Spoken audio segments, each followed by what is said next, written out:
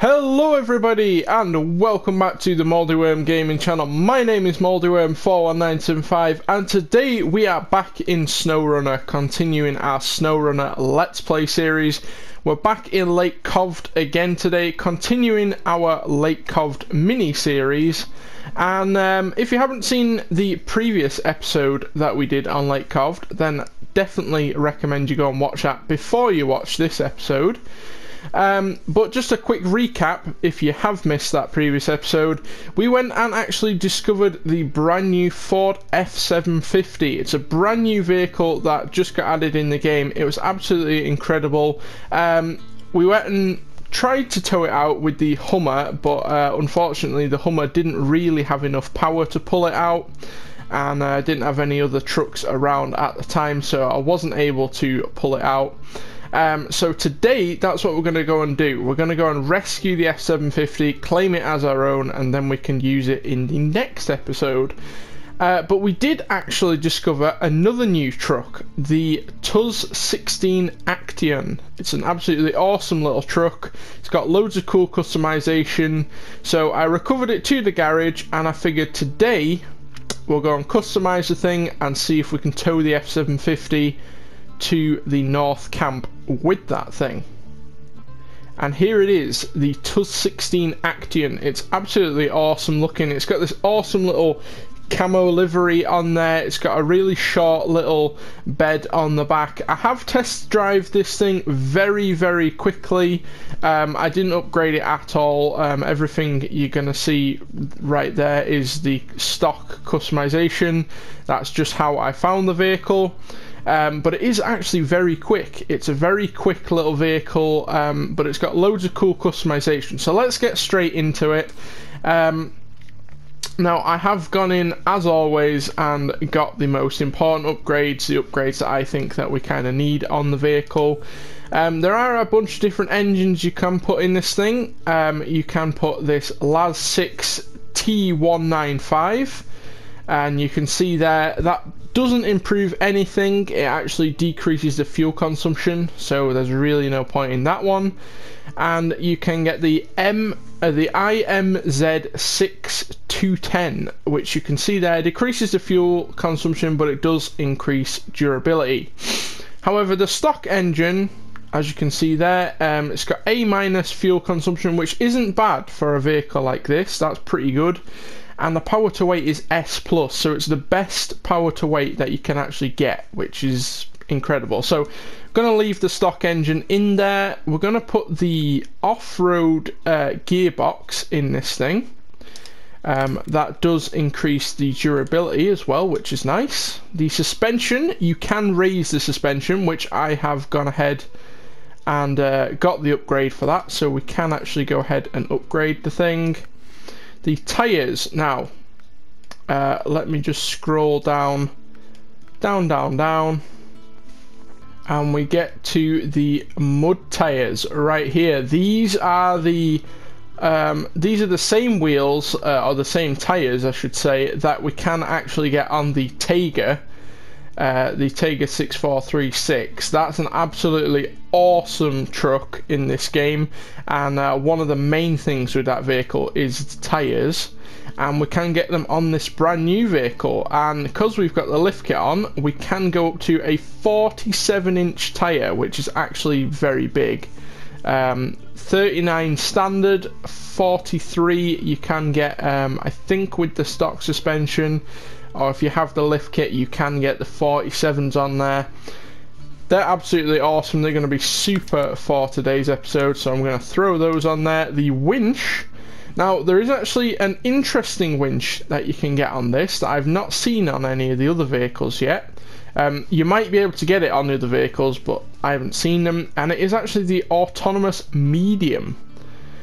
So the autonomous scout winch that you can get on most of the scout vehicles allows you to use the winch even if you stall a vehicle, which is actually really useful. But it's not the most powerful winch, and it doesn't have a great range. But this thing, it allows you to use the winch when the engine is stalled. It has It's not as powerful, but it does have a longer range, which is absolutely super. So I'm going to stick that in the vehicle today. I have a feeling we may roll at some point. Hopefully we don't, but I mean, yeah. Then we've got the frame add-ons right there. You can see we can get the maintenance or the maintainer frame add-on. It's supposed to be like the van body add-on, I guess. It actually looks really like utilitarian now. It does look like an army vehicle. You can get the small sideboard bed, which is like what it comes with standard, and this can only hold 1 unit of cargo. Should just mention that. It's really dinky, but looks really cool. You can get the fuel carrier, small fuel carrier, and that, it doesn't actually tell us how much extra fuel that gives us, but it's quite big, so I can imagine it's probably quite a lot of extra fuel. You can get the loading crane with the like sideboard bed, and we can actually get a roof rack up there as well, which is really cool, and it adds some like fog lights and stuff on. This thing doesn't have a massive fuel tank, it only has a 110 litre fuel tank, so any extra fuel that we can get on this thing is going to be useful. I don't honestly know. Do we need a loading crane? I don't think we really need a loading crane. I'm just going to leave the sideboard bed on there, or do we go for the fuel? No, I'm just going to leave the sideboard bed on there. We have got engageable diff lock and all-wheel drive on this thing, so that is really cool. The snorkel, we can get the tall front-facing snorkel, which is just there, or you can have the short round cap, which is just a neat little one up there by the mirror. I'm just going to go for that one because it looks nice and neat. In miscellaneous, we have the double tall beacons, which are just on the side there. You guys know that I'm not really a fan of those. They just kind of look a bit weird. You can get the small parking lights. I do like those. I'm a big fan of parking lights. They look cool. We can get the external horns, which look a little bit weird, I'm not gonna lie, and you can get the twin horns on one side. I like the parking lights, so I'm gonna put those on. The rear bumper, you can actually put the mudguards back in there, which you can see are just there, but as standard there are no mudguards. I think it's better without them, to be honest. The tyres are way too big for the mudguards anyway, it looks a bit stupid. So we'll leave them off. On the front bumper, there are a few different options. You can get the Hunter, which is like a very extreme, like it's got the roll bars on there. The winch is actually like hooked along the front there, which looks really cool actually. You can get the heavy duty. You can get the crossbar with fog lights. I really like that. That looks really cool. And you can have the stock one there. I'm gonna go for the crossbar with fog lights. I don't know what it is, but I have some sort of obsession with fog lights. The more lights you have, the better it looks. So I mean, yeah, I like that. It looks really cool. And then unfortunately we can't change the rims, but honestly I really like these rims. They look really cool. And then in the paint section we have got all the usual solid colours, but the camo liveries, I think these are all very similar to the ANK liveries. So we've got this stock one, we've got like an urban camo, like the grey and black. We've got like a desert camo, which looks really cool. We've got like a forest camo with like the dark green, the grey and the black. And then we've kind of got an inverted version of that, kind of like a mountain camo. Looks really nice, but I'm not actually going to go for one of these today. I think we might go with the white, like we did on the ANK. It actually does look quite cool, although I don't think it really goes with the bed. So actually, yeah, I think I'm going to go with this one, because that matches the bed a little bit more. And that is the thing, fully customized. There's not a whole lot you can change on this thing, but you can make it look completely different. And I just thought I'd point out, it does look a little bit like the ramp vehicle that they used in Fast and Furious 5. At the very start, there's like a off-road truck thing. I'll have a picture so you know what I'm talking about. It kind of looks a bit like that. But that is the thing fully customized. We know where we're heading today, so let's just get straight out there and get to the F-750. Okay, so here we are outside for the first time in the TUS 16 Action. I have to say, this thing has been raised quite a lot. Those tyres are absolutely massive. It does also smoke like a train, but it does look really cool. I have to say, it looks fantastic. The turning radius isn't brilliant, I will just point that out. We do have all-wheel drive on this thing, so I'm just going to go ahead and activate that. We have got diff lock as well, which is engageable in low range, and obviously with the off-road gearbox, we have got low plus and low minus, so we can go for rock crawling, or we can go for like high speed, low range, I guess you'd call it. Right, so we're going to turn off here, and you might be saying, well, why aren't you taking the same route as you went in the Hummer? Well, if you guys have watched that episode, the route in the Hummer was absolutely horrendous. It was only a like 25-minute video, I think, but it was actually about 3 hours. I cut that video down extensively. It was quite a long video. It took me ages. Some of the points I got completely stuck at. Look, the Hummer did get me out. I didn't use any of the vehicles to help me out.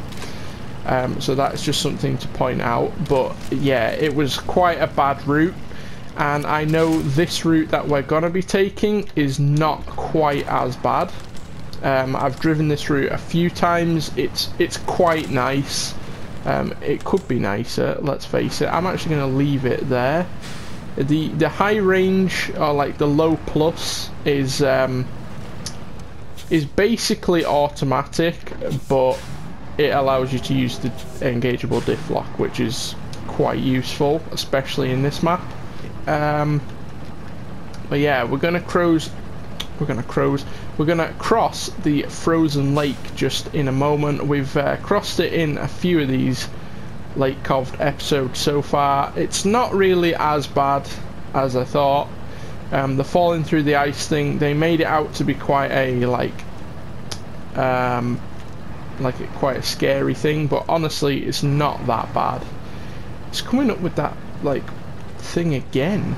I don't know why that is. I don't know if it's because we're using the diff lock too much, but you can see it like changes colour. That's really strange. I've never seen that before. But yeah, the falling through the ice in this map, it's not as bad as they make it out to be. If you fall through the ice on this map, the worst that will happen is you drown your vehicle, you just reset, or you go and get another vehicle to pull you out. It's not really that concerning. Yeah, it wastes a bit of time, but I mean, it doesn't. Sometimes you can actually drive the vehicle out. I got the APC stuck, that went through the ice, and I just drove out of it again. I'm gonna go across here. This thing has big floaty tyres on it, so I'm curious to see if that has any impact on the ice. It doesn't. So the fatter the tyres you have on the vehicle, the more, or like the less pressure it puts on the ground, and the less likely you are to go through the ice. So things like this, that has big tyres, obviously the Taiga has the same tyres, the Cairn Marshall, that has massive floaty tyres on it. Anything like that with big fat tyres on is nicer on the ice. I'm not saying you can't fall through, because you probably will at some point, but it puts less pressure on the ice and you're less likely to go through. Things like the International Lodestar and some of the highway trucks that have like really thin wheels, they will go through the ice a lot easier because they have like thin pizza cutter wheels on them. So just something to point out, something that I've learned. And I also mentioned in the last episode, like what ice and what ice is not safe. So I'm not going to repeat that, but if you want to know what ice is safe to drive on, then go and check out the last episode if you haven't already. This, as I recall, is actually ice here, so I'm not going to drive across there. I'm going to stick it in low plus. We're going to go around here. Now, when you've got a diff lock on, and this is true in real life as well, your steering is considerably worse. So if you're trying to make a tight corner and maybe you can't reverse, if you can disengage diff lock, sometimes that might help you. It might just give you that little bit extra steering capacity, just to help you get around the corner. That's true in real life as well. A lot of people like weld their diff up, so they can do like burnouts and get their car to drift and that kind of thing. And while that's all good and fun, and I'd probably do that myself, your steering is considerably worsened when you do that. So if you're going to weld the diff on your car, then something to bear in mind. Right, so I'm just going to pull over here for a second, because where we're heading to is up here. And I know we've taken a bit of a long route, but I know this route is quite safe. And I think this is probably... oh no, because... yeah, ignore me. Anyway, so yeah, we want to continue on here. When we get to this facility thing... okay, so yeah, this bridge here, that's something just to bear in mind, is out. So that is not an option. I have been down here on this ice off camera and it's not too bad. So if we come into this place here, go down onto the ice here, and then if we can make it up here back onto the road, I have done that off camera and it's not too difficult. And then we basically just want to stick on this road, and we've not uncloaked this bit, but hopefully the rest should be fairly nice. It is struggling a little bit with this snow bank right here. I've got it in low plus, all-wheel drive, diff locks, blah blah blah. It is struggling a little bit with that. We have now got through it. Yeah, this thing, I'll give you the review on this thing now that I have driven it for a little bit. It's very good actually. It's doing that weird thing again. We'll turn diff lock off. The fact that this thing can have an autonomous scout winch on this thing is actually very, very useful. You might underestimate that winch, but the fact that you can use it without the engine having to be on is really useful. Oh yeah, I forgot about this bit. It's not difficult, we can just go down here. The tyres on this thing are absolutely incredible. We saw with the Taiga how good they were when we built the Zingnagorsk garage. Those tyres helped us out massively when we were trying to get out of the quarry. So the fact that we can get these massive tyres on this thing makes it really useful, and they are massive tyres. There are trucks in this game that can get bigger tyres, but not many. There's no trucks this small that can get this bigger tyres on. The fact that you can lift this thing as well makes it really useful, because with these big tyres and the lift kit on, the ground clearance in this thing is incredible. And the fact that the front tyres are right near the front of the vehicle and the back tyres are right near the back of the vehicle, because this thing's so stubby, that is actually a good thing, because it means that the front and the back don't get stuck on the ground. So that is actually a useful thing. It is a little bit odd looking, I will give it that. Personally, I quite like the look of it. It does look really cool. Might not be to everyone's taste. The only thing that's a kind of a shame about its size is the fact that the bed can only hold one cargo. So if you're going to use this vehicle for like any missions, you'll be making quite a few trips, because it can't obviously hold that much cargo, as we got a massive tank slapper just then. but the fact that we can get some fuel on the roof, the frame add-on on the roof, that is actually really cool. I've not seen many of the bigger trucks that have that ability. This is kind of like a big scout vehicle. It's not in the scout class, but it is effectively a scout vehicle. But yeah, I'm quite impressed with the vehicle. It obviously has all-wheel drive and diff locks, which is really useful. It's very, very powerful actually. The power to weight, as we saw, was S.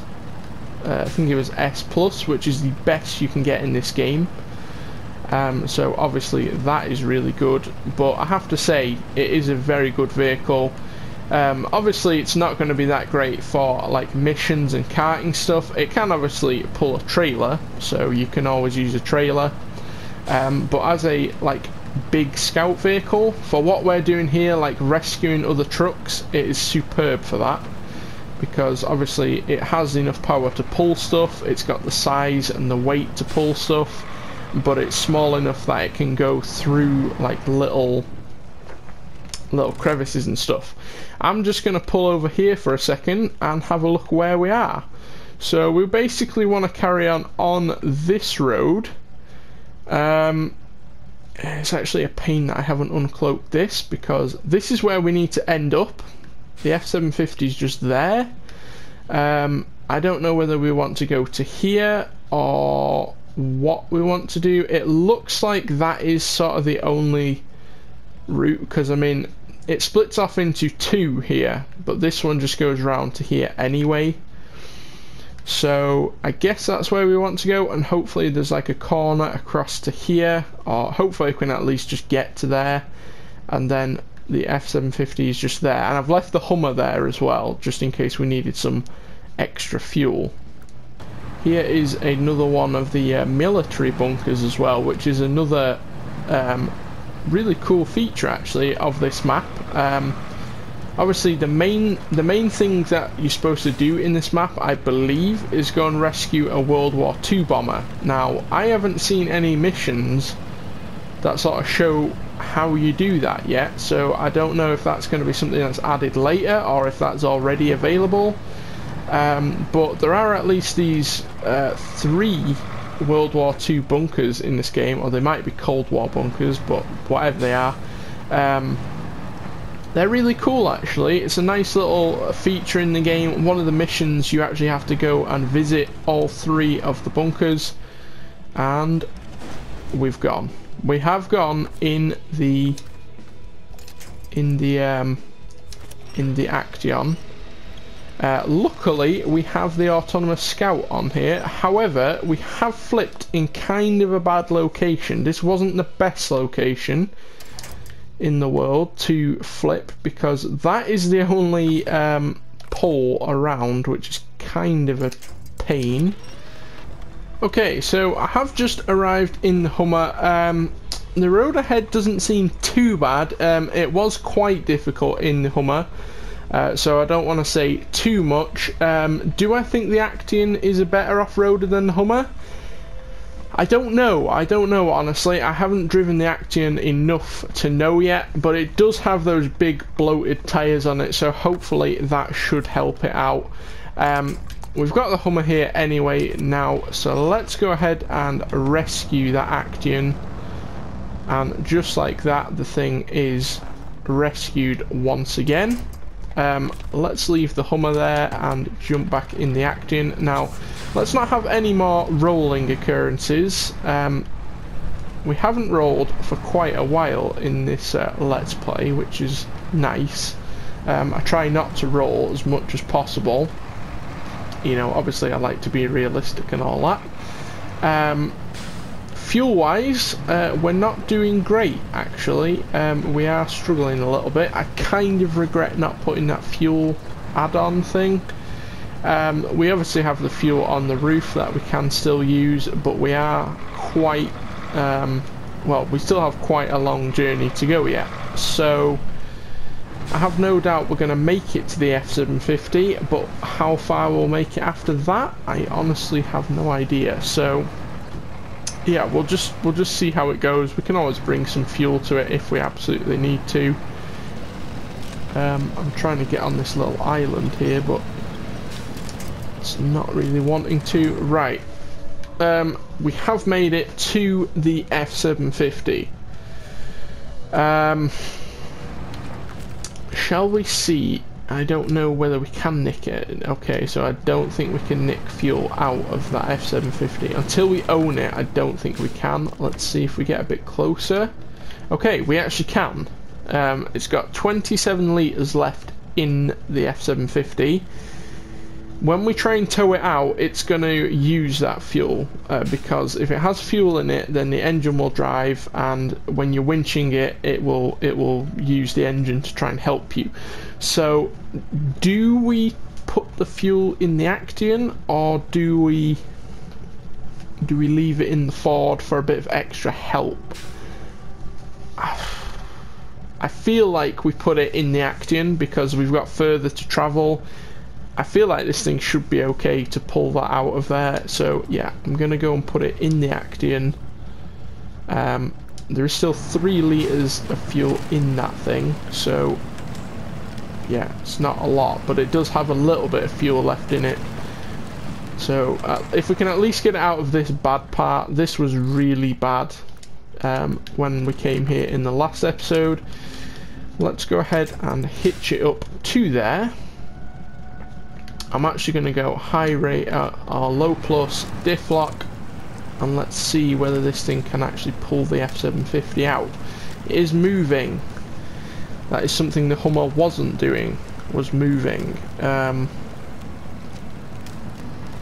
Right, we've made it out of the worst part of the river now. It's coming up with that weird thing again, so I'm going to stick it in automatic. That is going to do slightly less off-roadness, but we've made it out of that river. That is actually a horrible piece of terrain. If you're driving on this map, try and avoid that river. It really is quite bad. If you are going to rescue the F-750, then I'd recommend you have a big truck, because that has been slightly horrible. We are also struggling here a little bit. I don't want to release the okay, yes. I thought it was going to roll down the hill, but apparently not. I think that's too far forwards. Yeah, it is. Okay. We're just passing the army bunker that we went past in the Hummer. I don't think I actually showed you that in that video. I can't remember, honestly. I can't remember if I cut that out of the video or not, but I might leave it in this time for you because it's quite cool actually. I do like this little feature. There's 3 army bases on this map that you have to actually go and like kind of visit. It's just one of the missions. You have to just make it to each of the bases, and it's quite cool. I mean, one of the things in this map that you can go and do is actually rescue the World War II bomber, and obviously if that's a World War II bomber, they've got like World War II bunkers, although some of these do look a bit Cold War-esque, so I'm not really sure, but it's nice that they've got like a war theme. That is quite cool. The other thing is, I've just noticed we have only got 12 litres of fuel left, which is not enough to get us to where we're going. Yeah, we've only got 4 litres left of fuel. I think that is actually part of the reason that it is struggling. So what I'm going to go and do is grab the Hummer with a fuel trailer on the back and fill the thing up, and then we will continue. Okay, right. I have brought the Hummer over here with the fuel trailer, and for those of you wondering why did I bring a fuel trailer all the way here when I could have just used the fuel out of the Hummer and the roof rack, it's because I want to fuel the roof rack on the Tuz, the fuel in the Tuz, and I also want to fill up the F-750 because I feel like that's kind of useful. And I also thought if something does go drastically wrong, I want to keep fuel in the Hummer as well. So let's just go ahead and refuel all of those. Might have to...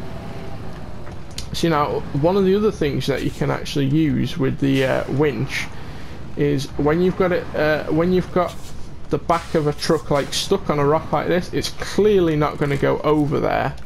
But you can actually use the winch kind of as a crane. What I mean is, if you park it right above the other bit, you can actually lift the back of the other truck up sometimes. Doesn't always work. But there we go, yeah, that did actually work quite nicely there. The back of the Ford is just slightly stuck. Let's go all-wheel drive diff locks. There we go. We are slowly slipping to the side a bit, which is not really where I want to go. Alright, this is now the limestone pavement thing that I've been on about. We did drive over this in the Hummer in the last episode with the exploration unit, the like mobile watchtower trailer thing, and it was interesting, is how I will put it. I will just detach the Ford for a moment. Let's actually just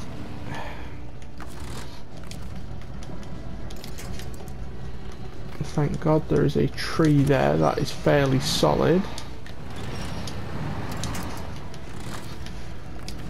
Yeah, these rocks here are very, very slippy, so you have to be quite careful. Yeah, we've got to get the Ford up there. That's going to be...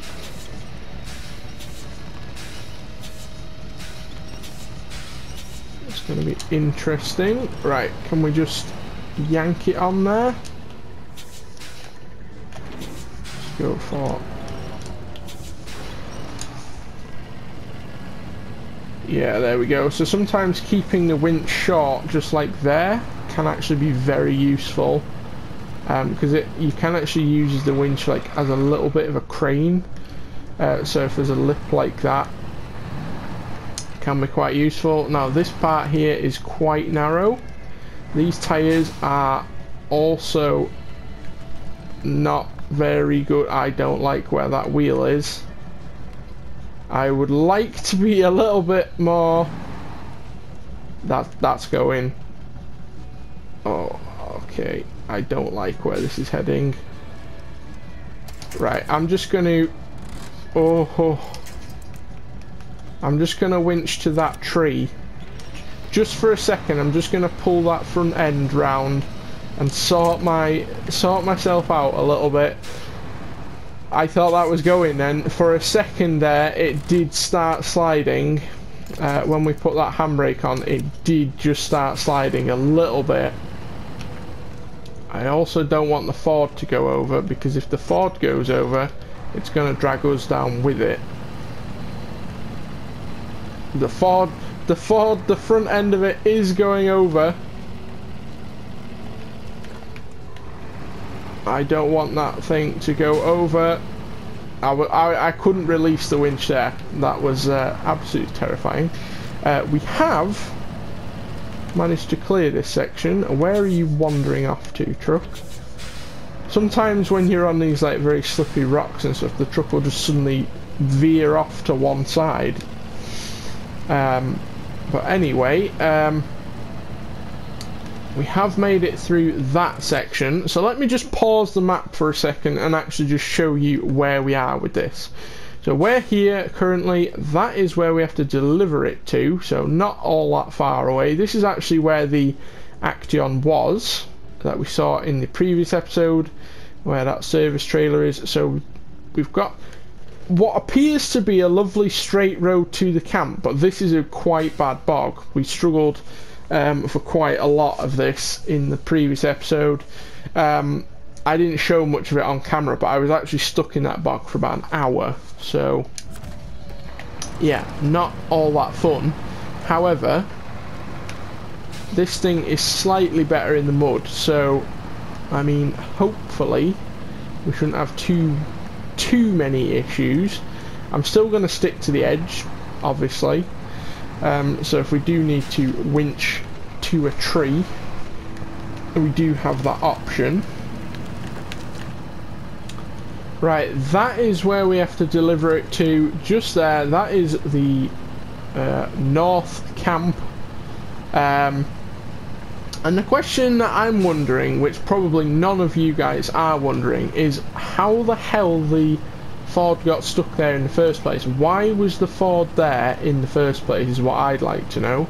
I mean, they were probably going exploring in it, but I mean, let's face it, it's got road tyres on there, it's got no lift kit, it's got spare wheels, but other than that, it is a pretty stock truck. I mean, yeah, trucks are good, but not that good. However, we have finally delivered the Ford. Some car he has there, a bit heavy though. Yeah, no kidding. But anyway, thanks for your help. You get the Ford F-750 as a reward, along with 410 RP and 4100 credits, which is actually quite nice. That brings our total up to 65 grand, which is actually not bad. It's a pretty good mission. However, it does take a long time. So there's just something to bear in mind. Let's go ahead and jump into the Ford. Now we've dragged it all this way. And now you get a look at actually how long this vehicle is. It really is a long vehicle. We can obviously drive it, but the tyres on this thing are road tyres.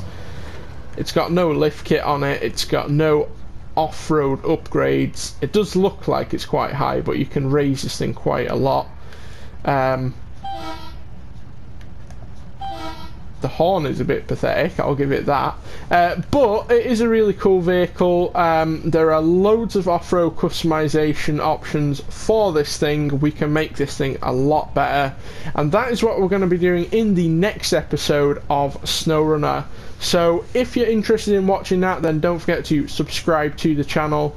Also, don't forget to like the video if you have enjoyed. It's taken me a long time to record this video and edit it, so I really would appreciate you dropping a like if you did enjoy, and leave me a comment what you think of the Action and what you think of the Ford.